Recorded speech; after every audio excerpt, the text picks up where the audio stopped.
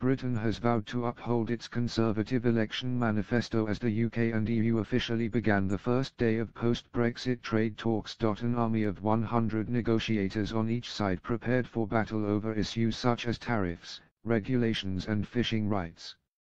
Ahead of the first round of talks, French Minister Amélie de Montpellier warned the negotiations could turn into a nasty battle as the EU puts a premium on adequate access to fishing waters for European boats.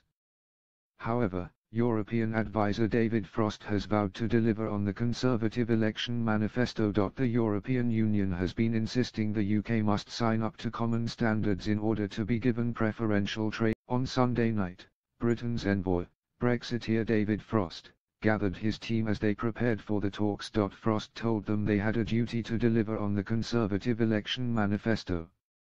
He warned the team of their duty to deliver on the manifesto with no regulatory alignment between Britain and the EU after the Brexit transition period expires on the 31st December. A spokesman for the UK government warned the UK are looking for a free trade agreement which fully respects the UK's political and regulatory autonomy.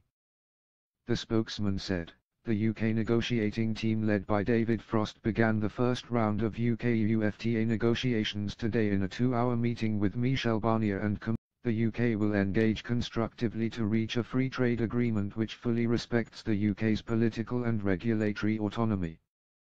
Today negotiators will break into 9 working groups to cover the various areas of the UK's future relationship with the EU. This includes trade in goods, transport, energy, fisheries and security policy. They will then close the first round of talks with another group meeting on Thursday.